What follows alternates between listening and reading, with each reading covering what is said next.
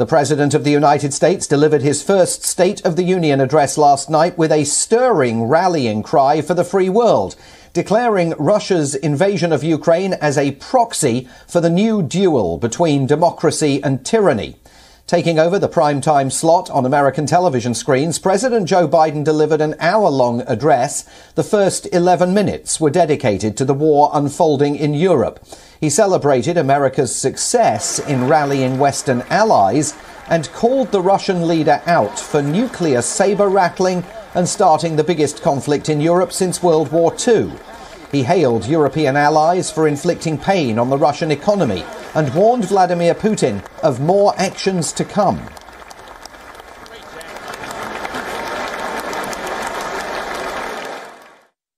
To all Americans, I'll be honest with you, as I always promised I would be. A Russian dictator invading a foreign country has cost around the world. Putin's latest attack on Ukraine was premeditated and totally unprovoked. He rejected repeated efforts at diplomacy. He thought the West and NATO wouldn't respond. He thought he could divide us at home, in this chamber, in this nation. He thought he could divide us in Europe as well. But Putin was wrong. We are ready. We are united, and that's what we did. We stayed united. Along with 27 members of the European Union, including France, Germany, Italy, as well as countries like the United Kingdom, Canada, Japan, Korea, Australia, New Zealand, and many others, even Switzerland, are inflicting pain on Russia and supporting the people of Ukraine. Putin is now isolated from the world more than he has ever been. Biden framed the Ukraine conflict as the beginning of a momentous struggle for freedoms threatened by dictators, underscoring one of the key themes of his presidency. Ukrainian flags were waved on the floor of Congress shortly after the president again spoke with Ukrainian leader Volodymyr Zelensky and expressed support for his struggle. Biden was speaking to an audience far beyond the lawmakers gathered in the room and Americans watching the speech on television. He called on lawmakers to stand and applaud Ukraine's ambassador to Washington, who was a guest of the Bidens for the speech. The Ukrainian ambassador to the United States is here tonight, sitting with the First Lady. Let each of us, if you're able to stand and send an unmistakable signal to the world of Ukraine. Thank you. Thank you, thank you, thank you.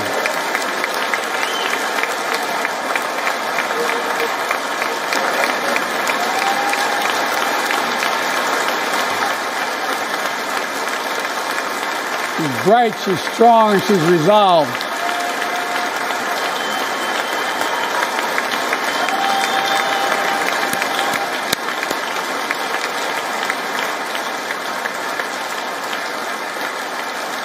Yes, we, the United States of America, stand with the Ukrainian people. Well, let's talk now to Dr. Tatiana Kulakevich. She is an assistant professor at the University of South Florida and a research fellow at USF's Institute on Russia, and she joins us live from the Sunshine State of Florida. Dr. Kulakevich, stirring words, stirring imagery on the floor of Congress last night. But I didn't hear a single demand made of Vladimir Putin by the president. What did President Biden achieve last night? Well, this address by President Joe Biden is very important because he delivered on his achievements during the term he served. So this address was towards American people more than towards the external powers and towards Vladimir Putin. Even though Russian TV official channels were interpreting the address the way it was advantageous for them, he tried to kind of deliver the address that everything he was doing brought success and united the Western powers, and that was the message. Ukrainian armed forces are going to find it very difficult to resist the Russian onslaught.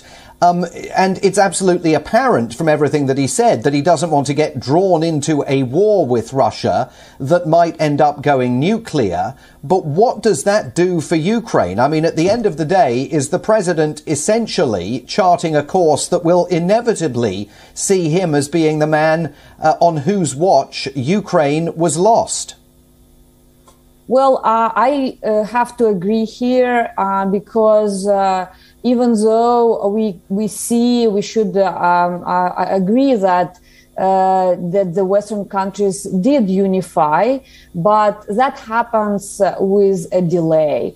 And a lot of loud statements by the United States President Joe Biden and other powers, they were very loud, but they did not deliver immediately.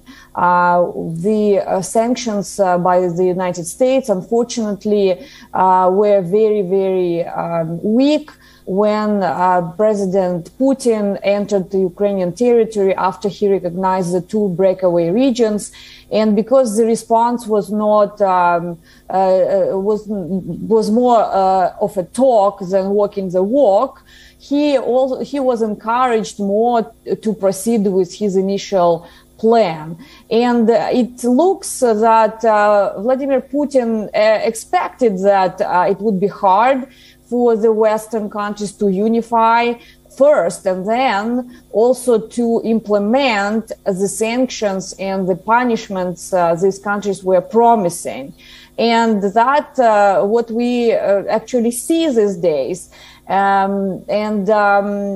Ukraine has to convince the Western powers that it does want its own territory, that people of Ukraine are ready to die.